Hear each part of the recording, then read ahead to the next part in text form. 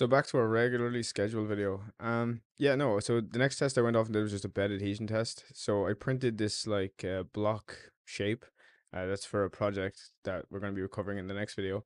I printed it on its side on this like small surface, just to see how it would turn out. And yeah, it actually like stuck down like way better than I was expecting. I was expecting like some problems with it. I was expecting it to knock it off the build play. It actually didn't. And yeah, I was like pleasantly surprised, especially like with the bed slinger design on this. I just thought there's no way it was going to stay stuck.